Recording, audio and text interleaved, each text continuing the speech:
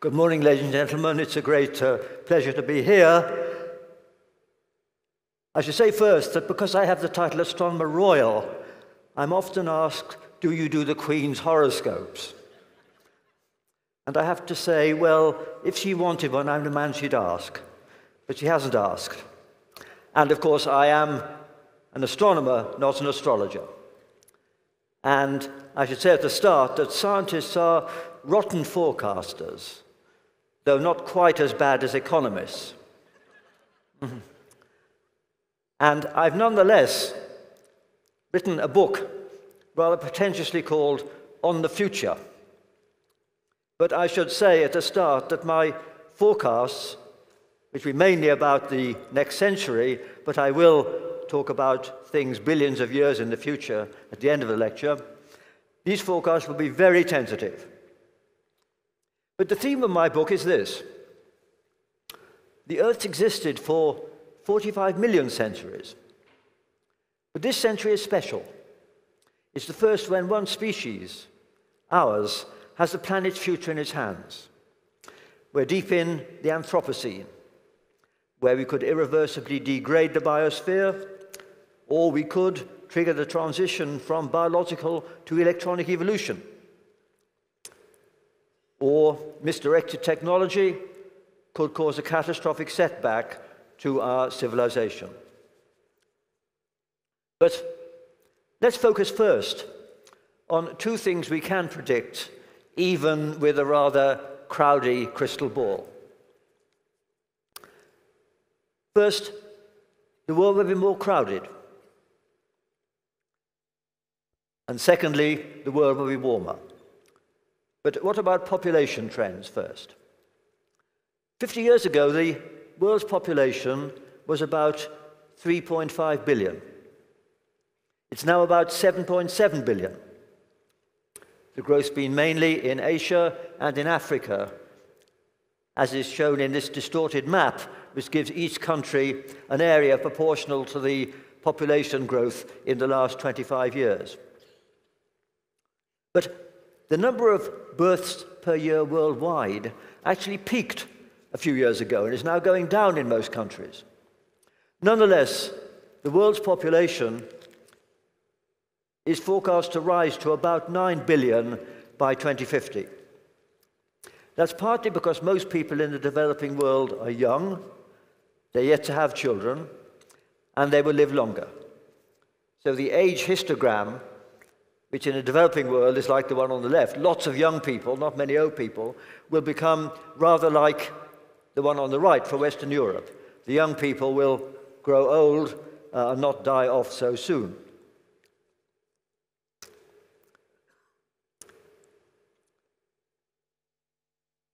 Well, despite doom-laden forecasts in the 1960s, food production has actually kept pace with the doubling of the population since then.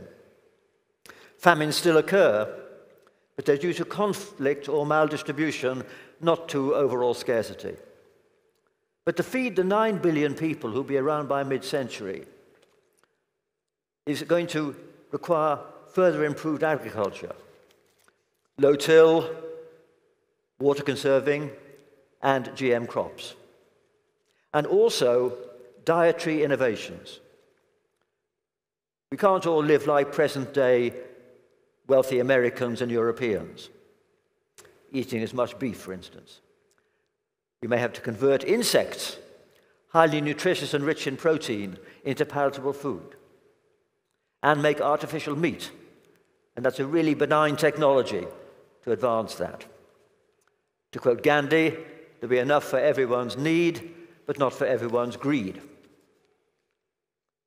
Projections beyond 2050 are uncertain.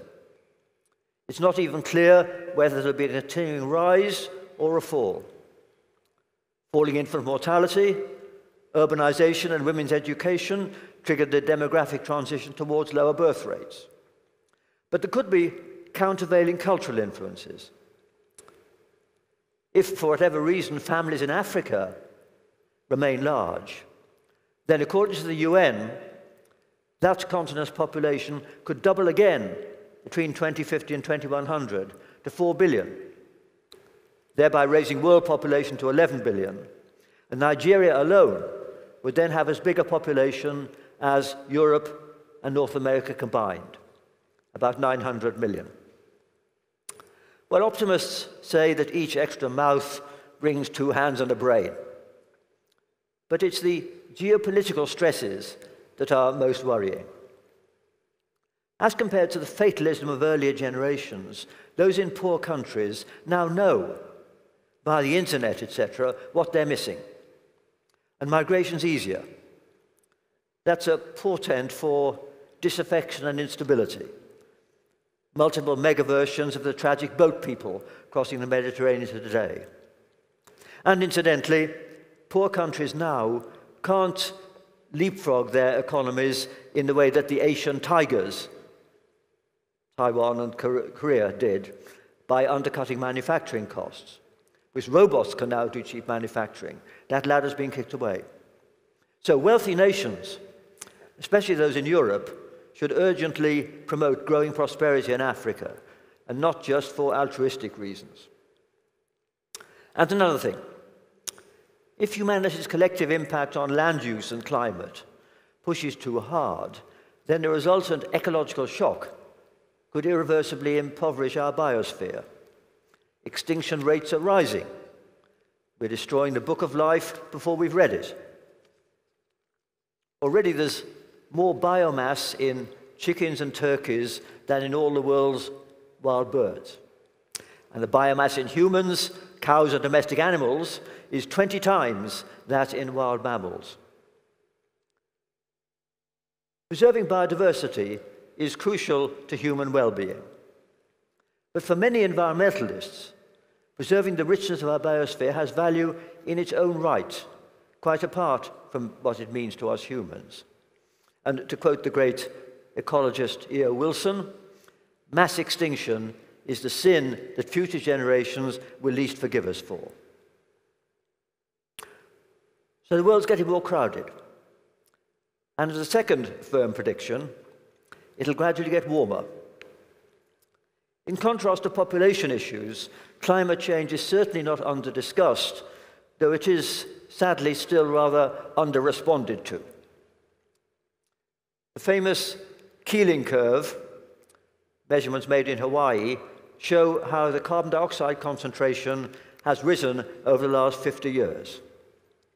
The oscillation, incidentally, is because there are more trees in the northern hemisphere than the south. So in the northern autumn, leaves die, CO2 goes up, and it's taken up again in the spring. But the important point is the very drastic trend over the last 50 years. And the 5th IPCC report presented a spread of projections about how CO2 as a greenhouse gas would lead to a warming temperature. And here are 4 graphs they produced which make different assumptions about future use of fossil fuels, whether it stays the same, goes up, or goes down. Incidentally, there's still some uncertainty in the modeling because although we know what CO2 itself does, we don't know how changes in the temperature will affect water vapor, cloud cover, and things like that. So the bars on the right indicate the uncertainty in the projections because of the uncertain science and modeling. And of course, the IPCC 5th report was some years ago, but the need for urgent action was highlighted in an update which was published just last October. But however, despite the uncertainties, there's one message that most would agree on. It's that under business as usual scenarios, we can't rule out, later in this century, really catastrophic warming and tipping points triggering long-term trends like the melting of Greenland's ice cap. But even those who aren't deniers and agree that there's a significant risk of climate catastrophe a century hence, they still differ in how urgently they advocate action today. And it's important that these differences stem from differences in economics and in ethics. In particular, in how much obligation we should feel towards future generations. The assessment that economists make will depend on expectations of future growth and optimism about technological fixes. But above all, it depends on an ethical issue. In optimizing people's life chances, should we discriminate on grounds of date of birth? If we apply a standard discount rate, as we would if decided to put up an office building, then that gives zero weight to what happens after 2050, whereas we ought to care about people born recently who will be alive at the end of a century.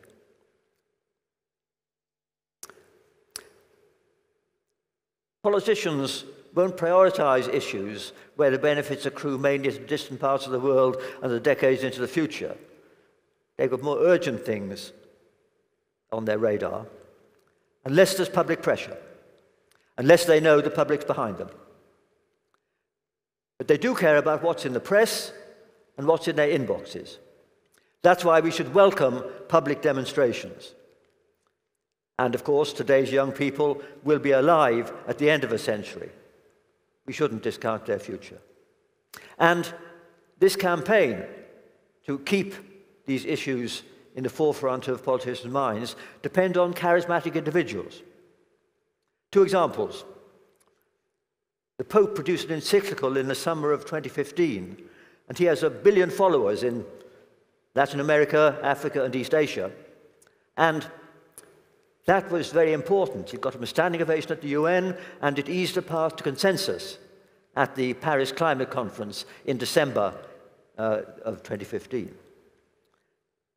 And a more parochial example, one politician here, Michael Gove, wouldn't have expended any of his rather meager economic or political capital on legislation against non-reusable drinking straws, etc., had it not been for the influence of our secular pope, as it were, David Attenborough, whose program Blue Planet showed the pictures of, in particular, the albatross returning to its nest and coughing up plastic debris rather than the longed-for food for its young in the nest.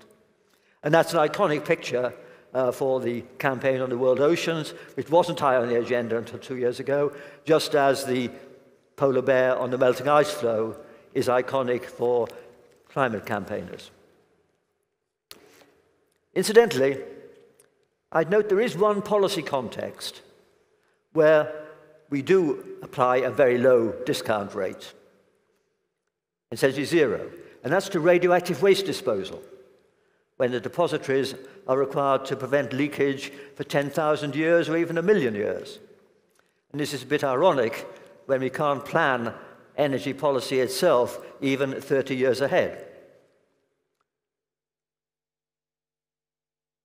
There's one win-win roadmap, in my view, towards a low-carbon future. It's for nations to accelerate research and development into all forms of low-carbon energy generation and into other technologies where we need parallel progress, especially storage, batteries, compressed air, pumped storage, flywheels, etc., and smart grids.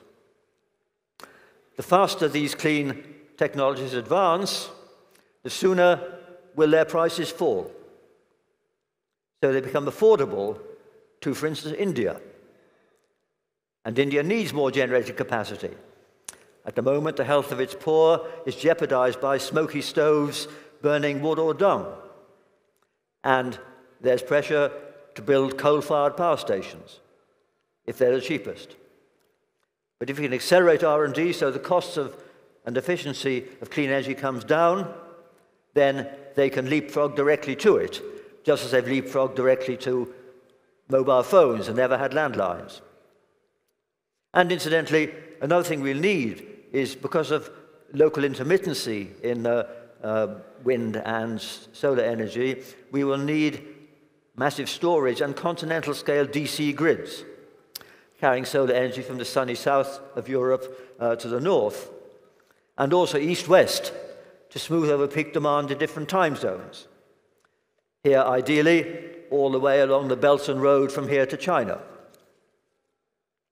And despite some ambivalence about nuclear energy, I think it's worthwhile to at least boost R&D into a variety of fourth-generation concepts, which could prove more flexible in size and safer. And the potential for fusion is so great it's surely worth continuing experiments and prototypes.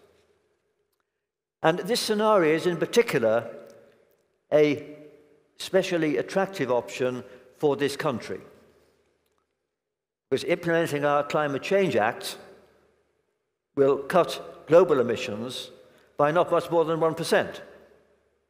But we produce about 10% of the world's best scientific ideas. So through having a blitz on innovation, prioritizing clean energy research as much as defense research or medical research, we can aspire to make a much more than 2% difference to the world's CO2 emissions. And of course, to our economic benefit. It would be hard to think of a more inspiring challenge for young engineers than devising clean and cheap energy systems for the entire world. Having mentioned engineers, incidentally, I'd like to digress and enter a note of modesty. There are probably some engineers here today, and I'm just an armchair theorist. And my engineering friends rather like an old cartoon, which shows two beavers looking up at a big hydroelectric dam. One beaver says to the other, "I didn't actually build it, but it's based on my idea." And this, in fact, really represents the balance of effort and brain power between those of us who have the ideas and people who actually make things that people need and which work. So it's the engineers who face the bigger challenge. And I tell my theoretical colleagues that the Swedish engineer who invented the zip fastener made a bigger intellectual leap than most of them ever will in their lifetime. But if the attempts to cut CO2 emission don't succeed worldwide, or if it turns out that the temperature is rising faster than current predictions, then there will be a temptation to adopt a different plan, so-called geoengineering. And the most popular idea is to reduce the amount of sunlight reaching the ground level by putting aerosols in the upper atmosphere, or mirrors in space, or something like that. Well, this is possible. Indeed, it's frighteningly cheap. But there's a risk in it, because it could be done by a single nation, but of course different nations would want to turn down the thermostat differently, and there'd be opportunity for all kinds of litigation. The only winners would be the lawyers, because if you can litigate about bad weather, this is a big bonanza for them. But we want to avoid that. There is, though, a second kind of geoengineering, which is more benign. That's the lower one here, which is to directly extract the carbon dioxide from the atmosphere. In other words, to undo the geoengineering we've basically done by burning the fossil fuels. This is very expensive energy-wise, but it may be something worth doing eventually. Well, we should be evangelists for new technology, not Luddites. Without it, the world can't provide enough food nor sustainable energy for an expanding and more demanding population. But there is a dark side, which I also address in my book. Many of us are anxious that some technologies are advancing so fast that we may not properly cope with them, and that we'll have a bumpy ride through this century. We're ever more dependent on elaborate networks, electric power grids, air traffic control, international finance, just-in-time delivery, and so forth. Unless these globalized networks are highly resilient, their manifest benefits could be outweighed by catastrophic, albeit rare, breakdowns, real-world analogues of what happened in 2008 to the financial system. Our cities would be paralyzed without electricity, supermarket shelves empty within days if supply chains were disrupted. Air travel could spread a pandemic worldwide within days, and social media can spread panic and rumor and psychic and economic contagion literally at the speed of light. And indeed, society is fragile to a breakdown of order and is far more brittle now than it was when we were more self-sufficient locally. Advances in microbiology, diagnostics, vaccines, and antibiotics offer prospects of containing pandemics, but the same research has controversial aspects. For instance, in 2011, two groups, one in Wisconsin, the other in Holland, showed it was surprisingly easy to make the flu virus both more virulent and more transmissible. To some, this was a scary portent of things to come, and the US federal government stopped funding these so-called gain-of-function experiments. And the new CRISPR-Cas9 techniques for gene editing are also hugely promising, but they raise ethical concerns. In particular, you recall the recent Chinese experiments on human embryos. And also, there's a concern about possible runaway consequences of gene drive programs where you can make a particular species sterile. This may be okay if you wipe out the kind of mosquito that carries the Zika virus, but if you wanted to wipe out the grey squirrel to give a better chance to the brown squirrel, you might trigger other changes in the ecology that will run out of control. So we have to be careful. So for biotech, regulation is clearly needed. But I'd worry that whatever regulations are imposed on prudential or ethical grounds can't be enforced worldwide, any more than the drug laws or the tax laws can.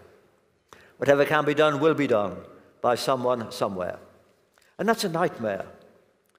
Whereas an atomic bomb can't be built without big special purpose facilities, biotech involves small-scale dual-use equipment. Indeed, biohacking is burgeoning, even as a hobby and competitive game. We know all too well that technical expertise doesn't guarantee balanced rationality. The global village will have its village idiots, but they now have global range.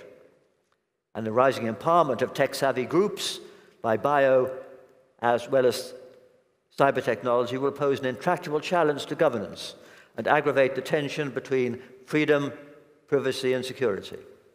And these concerns are fairly near term, within 10 or 15 years. What about 2050 and beyond? On the biofront, we may then expect two things.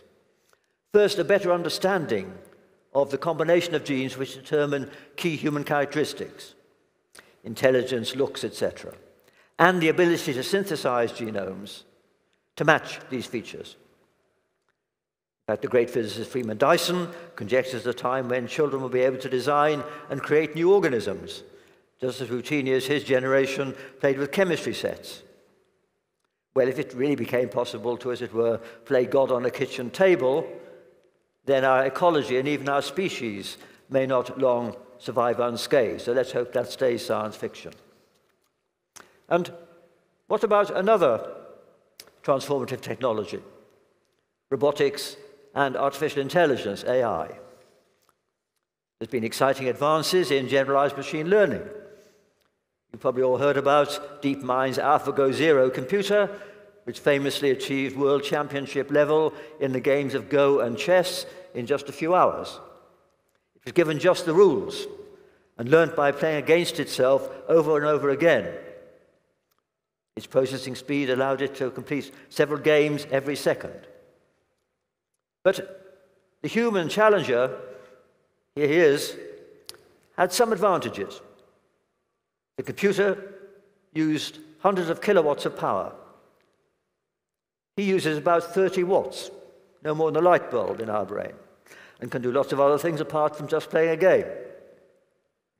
But already AI can cope better than humans with complex, fast-changing networks. Traffic flow, electric grids, for instance. It could enable the Chinese to gather and process all the information needed to run an efficient, planned economy of a kind that Marx could only dream of. And in science, its capacity to explore zillions of options could allow us to discover recipes for better drugs or a material that conducts electricity with zero resistance at room temperature. It's, of course, the speed of computers which allows them to succeed by brute force methods. They learn to identify dogs, cats, and human faces by crunching through millions of images, not the way babies learn. They learn to translate by reading millions of pages of multilingual text. For instance, EU documents. Their boredom threshold is infinite. The implications for our society of all this are already ambivalent. If we're sentenced to a term in prison, recommended for surgery, or even given a poor credit rating, we'd expect the reasons to be accessible to us and contestable by us. If such decisions were entirely delegated to an algorithm, we'd be entitled to feel uneasy, even if presented with compelling evidence that, on average, the machines make better decisions than the humans they've usurped. AI systems will become more intrusive and pervasive. Records of our movements, our health, and our financial transactions will be in the cloud, managed by a multinational quasi-monopoly. The data may be used for benign purposes, for instance, medical research, but its availability to internet companies is already shifting the balance of power from governments to globe-spanning conglomerates. Many experts, therefore, think that AI, like synthetic biology, already needs guidelines for responsible innovation. Tensions are already emerging when AI, for instance, what DeepMind is doing, move from the research phase to being a potentially massive money spinner for global companies. But some other experts, like the roboticist Rodney Brooks, who's the creator of the Baxter robot and the Roomba vacuum cleaner, he thinks there'll be many decades before we need to be more concerned about artificial intelligence than about real stupidity. Machines are still clumsy compared to children in sensing and interacting with the real world. But they're improving. This Boston Dynamics robot can turn somersaults, though not very elegantly. And the incipient shifts in the nature of work, they've been addressed in several excellent books by economists and social scientists. Clearly, machines will take over much of manufacturing and retail distribution, and they can supplement, if not replace, many white-collar jobs. Routine legal work, accountancy, computer coding, medical diagnostics, even surgery. So many professionals will find their hard-earned skills in less demand. In contrast, some skilled service sector jobs, plumbing and gardening, for instance, require such non-routine interactions with the external world that they'll be among the hardest jobs to automate. And incidentally, I think driverless cars are further in the future than some zealots believe. The digital revolution will generate huge wealth for innovators and global companies, but preserving a healthy society will surely require redistribution of that wealth. And there's talk of a universal income, but it's better when all who are able to do work can perform socially useful work. And indeed, I think that to create a humane society, governments will need to vastly enhance the number and status of those who, for instance, care for the old, the young, and the sick. There are currently far too few of these. They're poorly paid, inadequately esteemed, and insecure. Their work is far more fulfilling than the mind-numbing work in call centers or Amazon warehouses. And so if those jobs can be replaced by those where the human element is crucial, that is also win-win. I can see this happening in China or Scandinavia, though I fear there might be ideological barriers in countries that fetishize low tax rates. And there'll be other privacy concerns, of course. Are you happy if a stranger can, via facial recognition, identify you and invade your privacy, or if fake videos become so convincing that visual evidence can no longer be trusted? Well, the problem is, can robots, however advanced they are, can they learn common sense and ethics? They succeed by reinforced learning on big training sets. But learning about human behavior involves observing real people in real homes or workplaces. And the machine would feel centrally deprived by the slowness of real life. It's like watching trees grow is for us. And to quote Stuart Russell, who's a leading AI theorist, he says, it could try all kinds of things: scrambling eggs, stacking wooden blocks, chewing wires, poking its finger into electric outlets. But nothing will produce a strong enough feedback loop to convince the computer it was on the right track and lead to the next necessary action. And so this is still a challenge. But let's look still further ahead.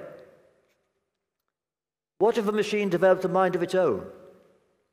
Would it stay docile, or would it go rogue?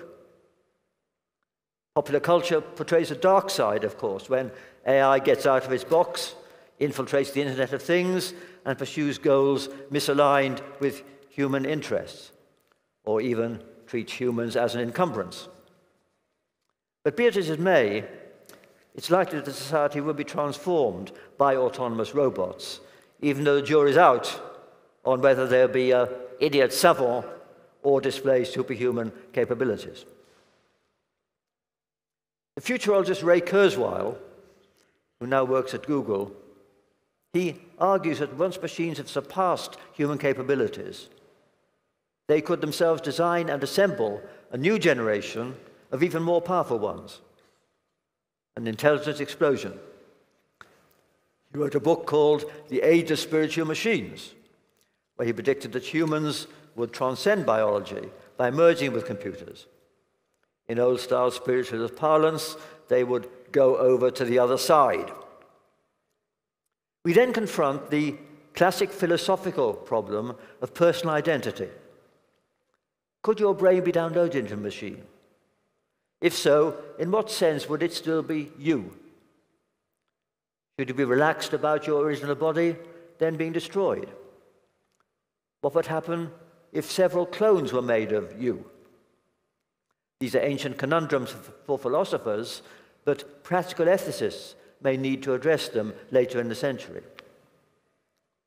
But Kurzweil is worried that this nirvana may not happen in his lifetime. So he wants his body frozen in liquid nitrogen until it's reached. And there's a company in Arizona that will freeze and store your body so that when immortality is on offer, you can be resurrected or your brain downloaded. I was surprised to find that 3 academics here in England had gone in for this so-called cryonics. 2 had paid the full whack, about $80,000, and the third took the cut price option of wanting just his head frozen. And I was glad that they were all from Oxford, not from my university. And I told them I'd rather end my days in an English churchyard than an American refrigerator. But more seriously, of course, research on aging is being prioritized. But will the benefits be incremental, or is aging a disease that can be cured? Dramatic life extension would plainly be a real wild card in population projections with huge social ramifications.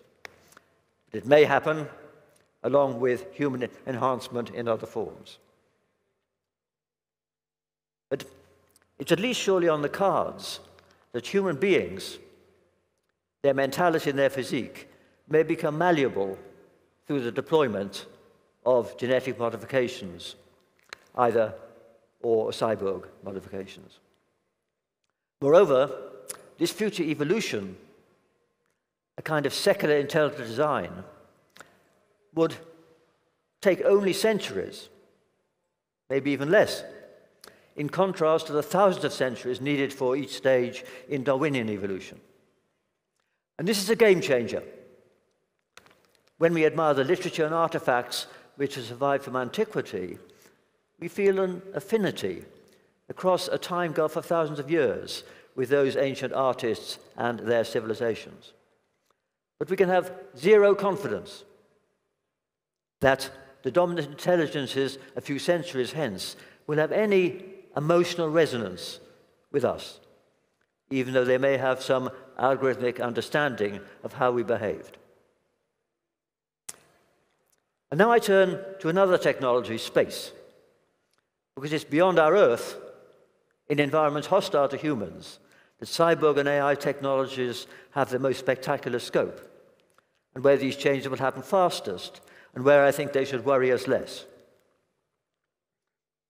During this century, the whole solar system will be explored by swarms of miniaturized probes, far more advanced than the wonderful Cassini probe, designed in the 1990s, which spent 13 years orbiting around Saturn and its moons, or the robot that the Europeans built and sent to this comet and landed a little robot on it, or the NASA probe that transmitted amazing pictures from Pluto, 20,000 times further away than the moon. Think of the computers and phones of the 1990s, when these three probes were designed, and realize how much better we can do today. So the next step will be deployment in space of robotic fabricators, which can build large structures. For instance, giant telescopes with huge gossamer-thin mirrors, assembled under zero gravity, and huge solar energy collectors. But what about manned spaceflight? Here, I'd argue that the practical case gets ever weaker with each advance in robotics and miniaturization. So will it have a resurgence? It's 50 years since Neil Armstrong's one small step on the moon. And I cherish this picture signed for me a few years ago by 7 surviving Apollo astronauts. In the 1960s, of course, there was a space race against the Russians. NASA then got up to 4% of the American federal budget. Had that pace continued, there would, as many of us expected then, have been footprints on Mars long before today. But once the race to the moon was won, there was no motivation for the Americans continuing this huge expenditure. NASA now gets about 0.5% of the budget rather than up to 4%. Hundreds more have ventured into space subsequently, but anticlimactically they've done no more than circle the Earth in low orbit, mainly in the International Space Station here. And these people only make news when something goes wrong. When the loo fails, for instance, or when they perform stunts like the Canadian Chris Hadfield singing David Bowie and playing his guitar. But will there be any inspirational Apollo-style projects involving people? There's no denying that NASA's Curiosity probe, traveling across a giant Martian crater, you can see about a quarter of the way up, you can see its track marks. It's been about 30 miles so far. It may miss startling discoveries that no human geologist could overlook. But machine learning is advancing fast, as is sensor technology. In contrast, the cost gap between manned and unmanned missions remains huge. NASA's manned program, ever since Apollo, has been impeded by public and political pressure into being very risk-averse and therefore very expensive. The space shuttle failed twice in 135 launches. Astronauts or test pilots would willingly accept this less than 2% level of risk, but the shuttle had been unwisely promoted as safe for civilians, so each failure caused a national trauma and a big delay with attempts to reduce the risk still further. And because of this safety culture, NASA will confront political obstacles in achieving any grand goal within a feasible budget, as of course with ESA as well. China has the resources, the Dirji's government, and maybe the willingness to undertake an Apollo-style program. If it wanted to assert its superpower status, it couldn't just redo what the Americans did 50 years earlier. A clear-cut great leap forward would involve footprints on Mars, not just on the moon. But leaving aside the Chinese, I think the future of manned spaceflight beyond low Earth orbit lies with privately funded adventurers prepared to participate in a cut-price program far riskier than Western nations could impose on publicly supported civilians. Elon Musk's SpaceX and Jeff Bezos' Blue Origin will soon offer orbital flights to paying customers. And were I an American, I would only support NASA's unmanned program. I'd argue that private enterprise ventures, bringing a Silicon Valley culture into a domain long dominated by NASA and a few aerospace conglomerates, should front all manned missions as cut-price, high-risk ventures. There'd still be many volunteers, some perhaps even accepting one-way tickets, driven by the same motives as early explorers, mountaineers, and the like. The phrase space tourism should be avoided because it lulls people into believing that such ventures are routine and low risk. And if that's the perception, the inevitable accidents will be as traumatic as those of the space shuttle were. These exploits must be sold as dangerous sports or intrepid exploration. But by 2100, courageous thrill seekers, people in the mode of a latter-day Serrano Fines, people like that, may have established bases on Mars. Musk himself says he wants to die on Mars, but not on impact. Good luck to them all. But don't ever expect mass emigration from Earth. Nowhere in our solar system offers an environment even as clement as the Antarctic or the top of Everest. Here I disagree with Musk and with my late colleague Stephen Hawking. I think it's a dangerous delusion to think that space offers an escape from Earth's problems. Dealing with climate change here on Earth may be hard, but it's a doddle compared to terraforming Mars. There's no planet B for ordinary risk-averse people.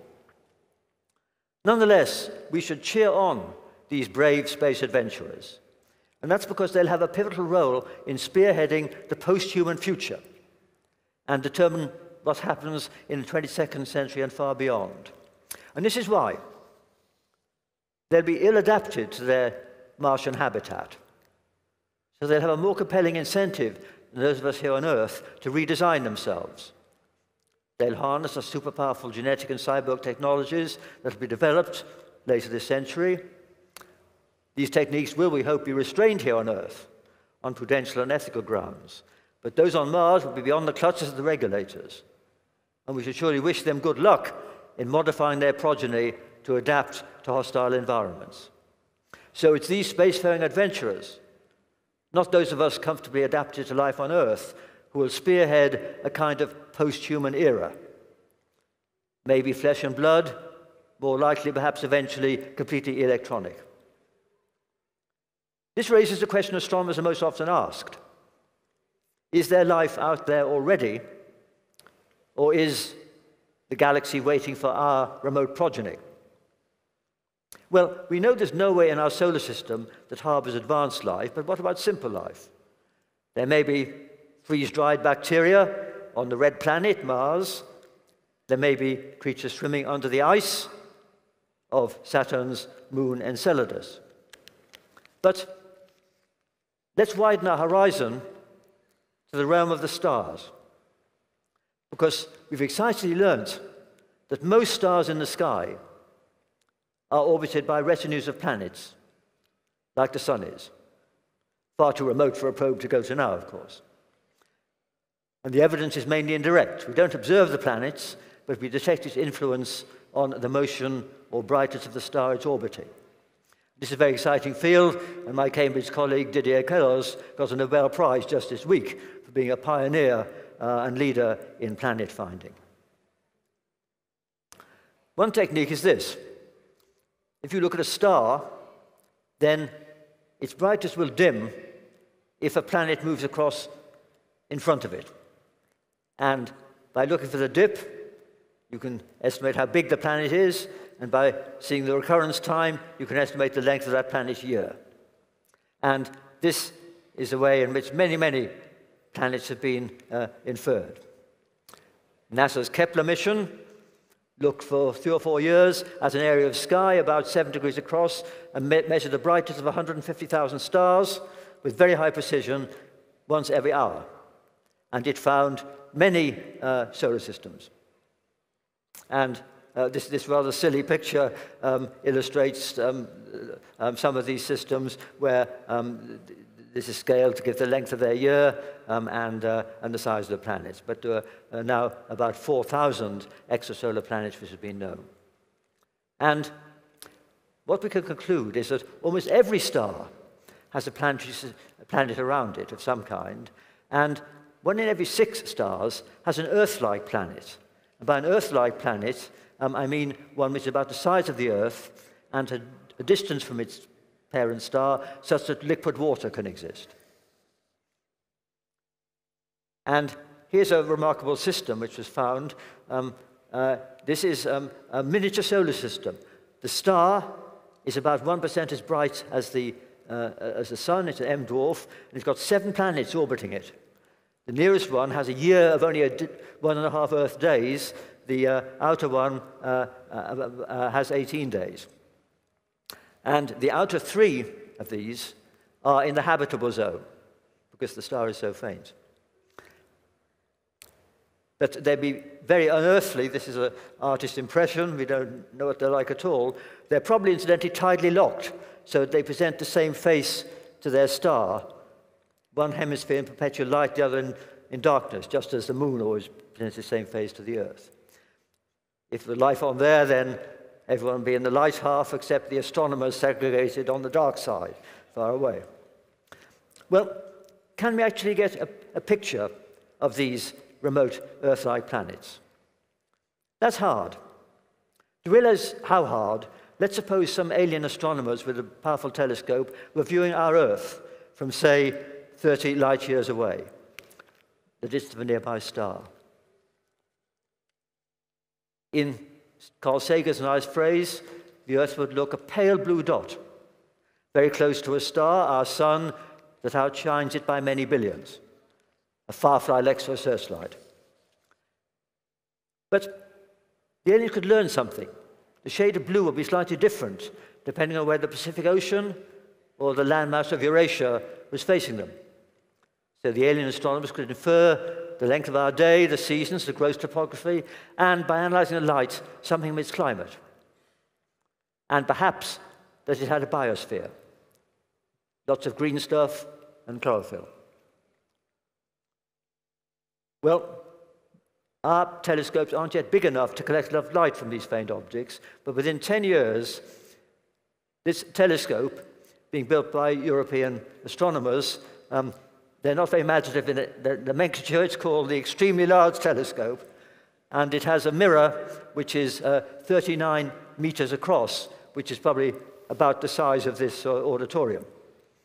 And such instruments will be able to detect enough light to draw inferences like those I sketched for Earth-like planets around nearby stars. And find that some are habitable or maybe have some sort of life. But we don't know how likely that is. We don't know how life began on Earth and whether it's a rare fluke or common. But, of course, what people really want to know is not just about life, but about intelligent life. And here we can't be at all confident. But I think SETI searches are worthwhile, even though the chance of success is small. That's really a topic of a different lecture, but let me just say we've no idea. Although I would like to add that there are some people who think they know the answer about alien life. I get letters from people who say they've been abducted or they've been visited by aliens, etc. And I write back to these people saying, do they really think that if the aliens had made a huge technical effort to traverse interstellar space, would they just meet 1 or 2 well-known cranks, maybe make a corn circle and go away again? Seems unlikely to me. And I tell these people to write to each other and not write to me. Well, let's now think about much longer timescales. This is a familiar time chart showing the 4 billion years of evolution on Earth. And if we think of future evolution, As I said, this will be second intelligent design. Even the cautious amongst us think it will happen much faster than Darwinian evolution. Certainly, the timescale for this advance in the future will be but an instant compared to the timescale for the Darwinian selection that's led to us.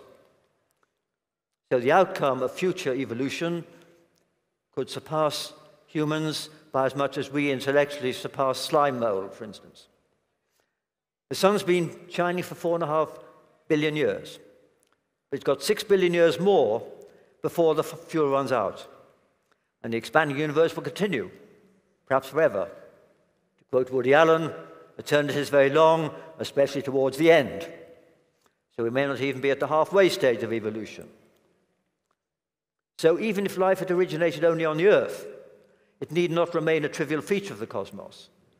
Humans could jumpstart a diaspora whereby ever more complex intelligences spread through the whole galaxy.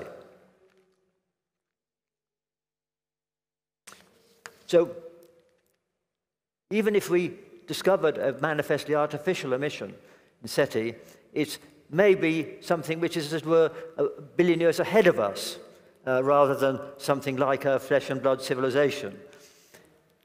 It would more likely represent a byproduct, even a malfunction, of some super complex interstellar technology, which could trace its lineage back to alien organic beings, but would be very different. So I think we should look for artifacts, but not expect them to be anything like our civilization or sending us any messages. Let's now widen our horizon to the entire cosmos. We could eventually be within range of humans or post-humans or their alien counterparts. The death of stars would be no impediment to them, nor the merger of galaxies. And our galaxy here and Andromeda in 4 billion years are going to merge together, as shown here. This merged remnant will persist for 100 billion years. Time enough, perhaps, to approach the peak intelligence limit, when all the atoms once in stars could be transformed into some vast structure as intricate as a living organism or a silicon chip. But even so, some parts of space-time would still be unreachable.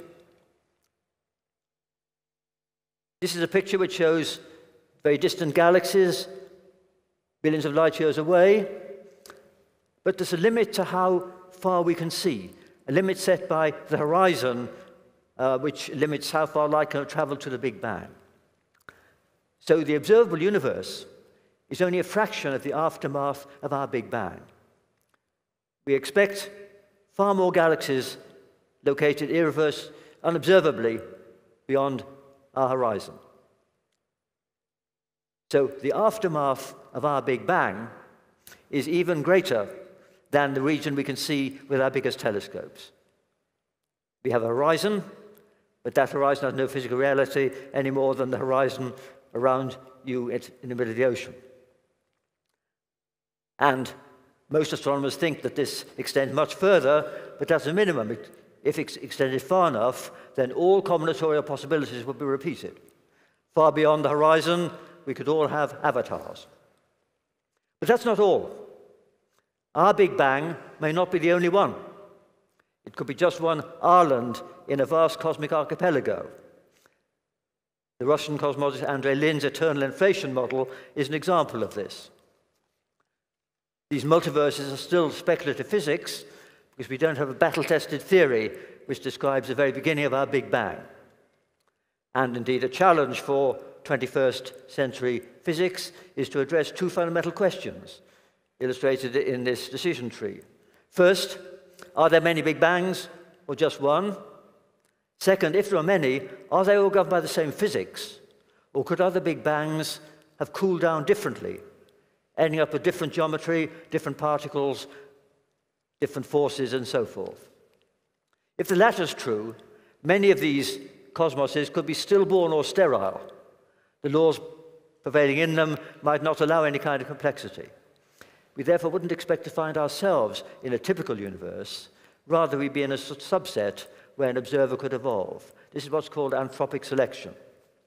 So just as Earth may be a rather special planet among zillions of others, so on a far grander scale, our Big Bang may have been a special one. In its hugely expanded cosmic perspective, what we call universal laws could be mere parochial bylaws governing our cosmic patch. Some physicists sort of foam at their mouth at this idea of the multiverse, but our prefaces are relevant to the way physical reality actually is, and we should surely be open-minded. Space and time on a grander scale could have a structure as intricate as a rich ecosystem. Our current concept of physical reality could be constricted as the perspective of the Earth available to a plankton whose universe is a spoonful of water. About 10 years ago, I was on a panel at Stanford University where we were asked, on the scale, would you bet your goldfish, your dog, or your life, what would you bet on the multiverse? I said that I was nearly at the dog level. Andre Linde, who'd spent 25 years promoting his eternal inflation, said he'd almost bet his life. And later on being told this, Steven Weinberg said he'd happily bet Martin Rees' dog and Andre Linde's life. Well, Andre Linde, my dog, and I will all be dead before this is settled, but it's not metaphysics. It's highly speculative and exciting science, and it may be true. But just in my final 1 minute, I'd like to zoom in from the universe, or even an ensemble of universes, to the realities here and now. Even in the context of a concertinaed timeline extending billions of years into the future as well as into the past, this century is special. It's the first when one species, ours, has the planet's future in our hand. When we could jumpstart the transitions from an Earth-based to a spacefaring species, and from biological to artificial intelligence, and those transitions could inaugurate billions of years of post-human evolution, even more marvelous than what's led to us. On the other hand, humans could trigger bio, cyber, or environmental catastrophes which foreclose these possibilities. So our Earth, this pale blue dot in the cosmos, is a special place. It may be a unique place, and we're its stewards at a especially crucial era. And that's an important message for us all, whether or not we're astronomers. Thank you for listening.